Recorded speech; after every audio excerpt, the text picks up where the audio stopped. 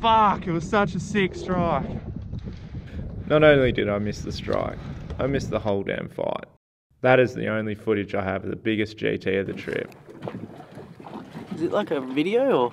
No, oh, you're on the wrong button. Standout day. This is the day the blue holes went absolutely off in ideal conditions. Crystal clear water over shallow reef. These are the kind of days you dream of while at work. All we needed now was the fish to jump on board and play the game.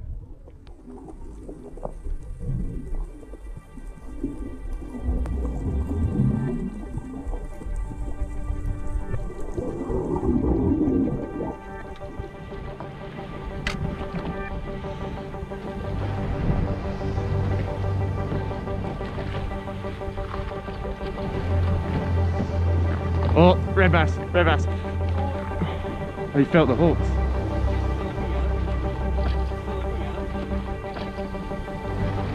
It's a fucking trout.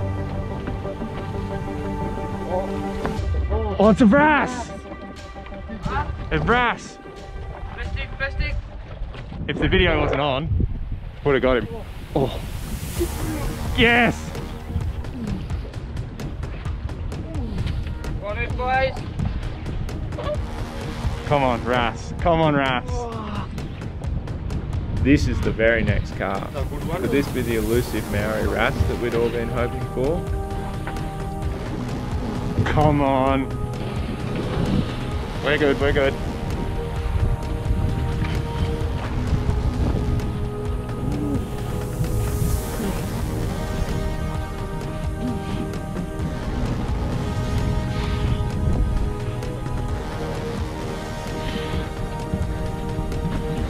Ready. Another red bass. No shortage of these. Ready.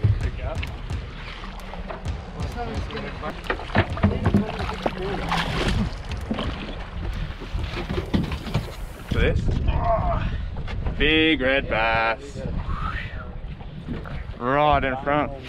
Oh, that looks big. Looks big. I mentioned the fish were hot. They were. But my cameras were never rolling. Every time a camera wasn't on, I'd get a strike. It was comical and incredibly frustrating. I made a potentially disastrous call. One more fish on GoPro and I'll be happy. Now my happiness hinged on catching a fish on camera. Can't work out which is the best spot. Though I didn't seem to have a problem when the boys were getting fish. Daddy. Reverse support.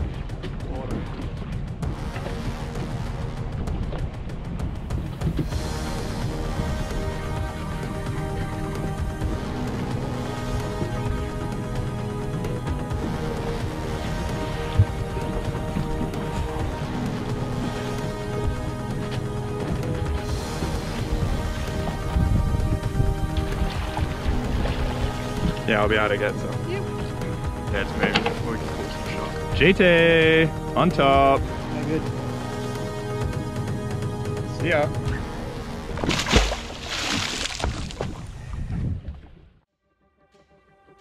Absolute glamour conditions in the afternoon. I'm still without a fish on camera at this point, but hopes and spirits are high.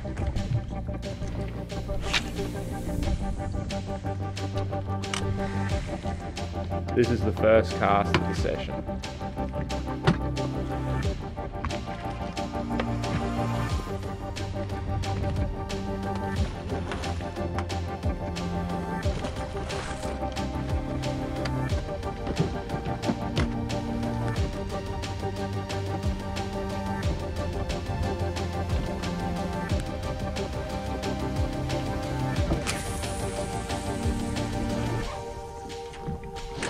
Oh, oh, oh!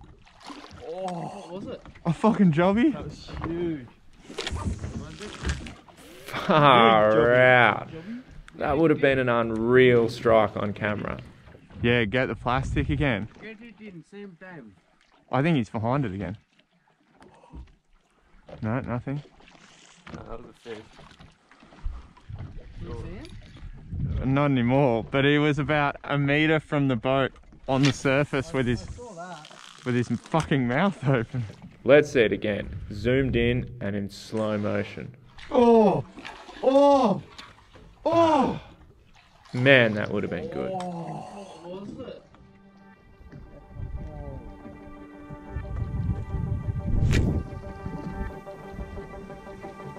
No run, no fun, they say. Great conditions, but with no current and still water, the bites were few and far between. You really have to make each and every one count.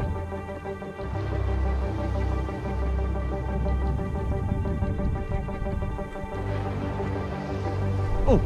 Yeah. Can you get...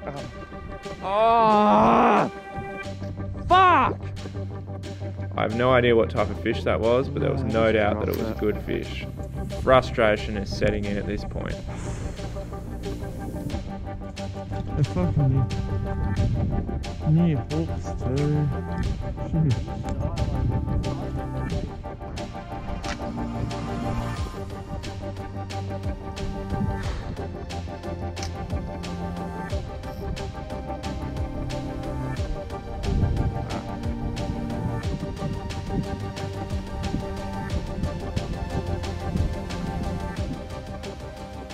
Oh! That was good fish. Yes. Yes, good fish. Go, go, go.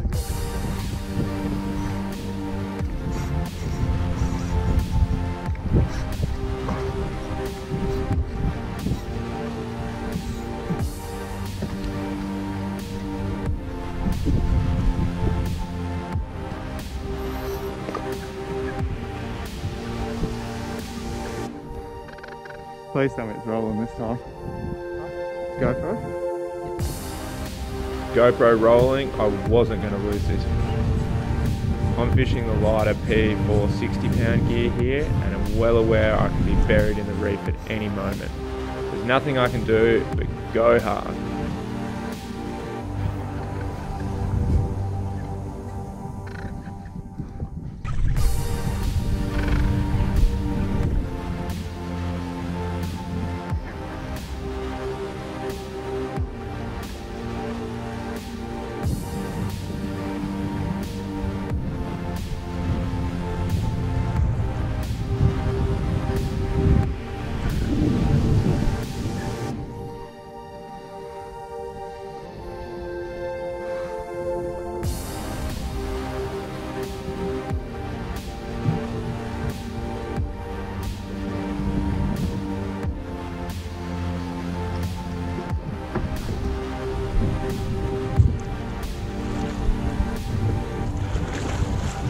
Yes! Yeah, boy. Finally, after all day, finally got a banger strike. That's the way.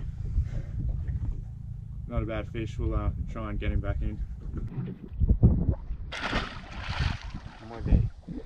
Good work, mate. What do you reckon? Took long enough, but Yeah. it feels good. Yeah. Heru, skipjack, 90 gram, getting that bite. Happy. Charlie, you know Charlie which one? Charlie gonna take distance. Oh, the one there in the shop. Oh god. You want to drive? Not 2 minutes has gone by and Charlie interrupts my victory beer with a strike. Where are the manners?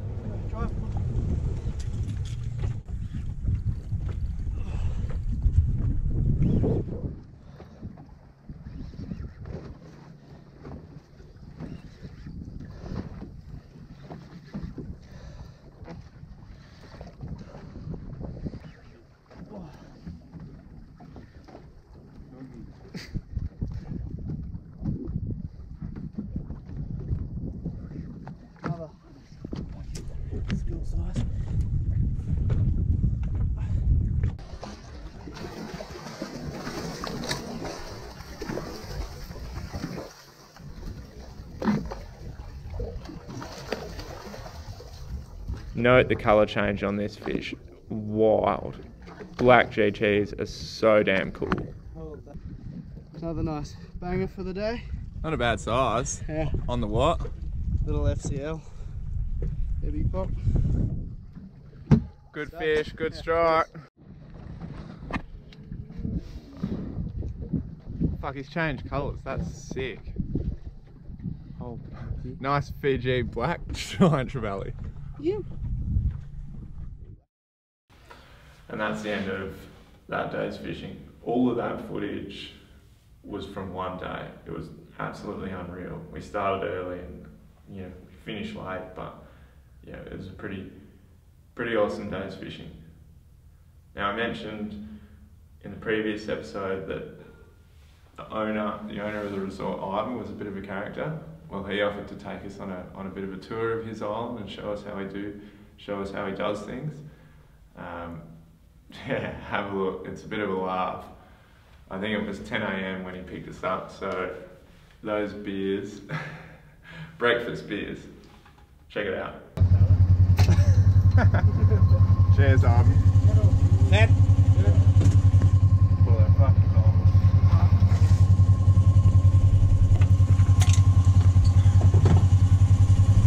You put your yam in like that and it takes 12 months. That's about 6 months old now. Yeah, okay. So this time next year we'll be digging and eating that. Yeah.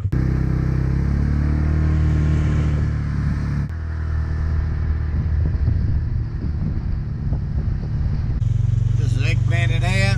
Beautiful. Chilies, tomatoes, Yeah, lovely. capsicums, garlic, ginger. Not a terrible view from up here either. Terrible, mate. So have you got irrigation for this? This would be a lot of people's style of living. Well, it's not mine. Only for that generator there, and if I fixed all this shit up here, you could probably get $5,000 or $6,000 a day for this. So what's your goal? To be ultimately sustainable because Oh, yeah. of the quality of the food, or where's the fucking- drive?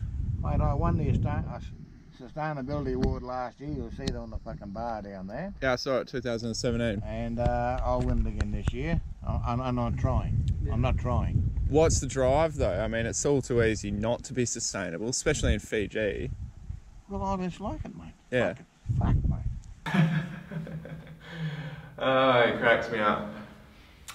He does an extremely great job of running the island. It's truly an amazing place to stay, and he's an absolute laugh and character. The tour was pretty good. You can see that he is passionate about his resort, about the sustainability.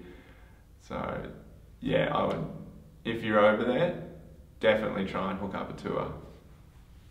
One more episode to go. Next episode will be the final one. It's small topwater fishing, I believe.